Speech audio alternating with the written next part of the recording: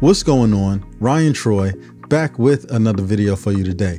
And in this video, I want to talk about the first lens you should buy as a portrait photographer. Now, many coined this lens right here to be the Nifty 50, but I'm here to tell you that just because it's low cost doesn't mean it's low value. In fact, many pro photographers use this lens every single day. Let's get into some pros and reasons why you should have this lens and why you should buy it first. Let's jump straight into it. Let's talk about the versatility. Now, when it comes to zoom lenses, we have this thing we call the Trinity, and it is your 14 to 24, your 24 to 70, and your 70 to 200.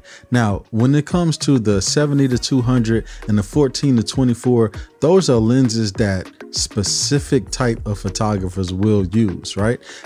You may not need a 14 to 24 for everything you do, and you may not need a 70 to 200 for everything you do, but everybody tends to go for that middle area, being the 24 to 70 because of how versatile it is. And it's the same thing when it comes to prime lenses. We have our 35, our 50, and our 85. Now, a lot of people look at the 35 as a storytelling lens because you could get so many different things out of it. And they look at the 85 as the lens to do great portraits because it's going to blur out the background real nice. Well, the 50 sits in between. And I actually went on this shoot recently where I challenged myself to try to get everything I could get with a 35 and everything that I could get with a 85. Now, that was the only lens that I used. And I don't know, what do you think? I think I got some pretty good shots out of it.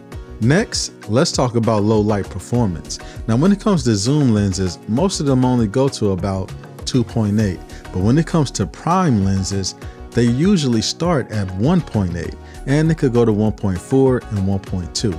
But let's not focus on those because that's when you start to get into the expensive side. But with the 1.8, it does phenomenal in low light scenarios.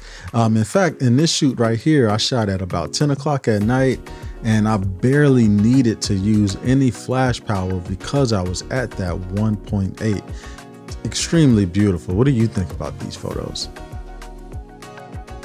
We can't talk about a 50mm lens if we don't talk about bokeh. Now, this was the first lens that I owned that was able to give me that beautiful background blur. And a lot of us see that on portrait mode and things like that, where they're using software to achieve this look.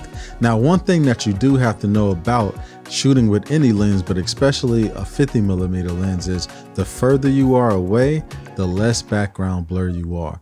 The closer that you get, the more that you will be able to blur out the background.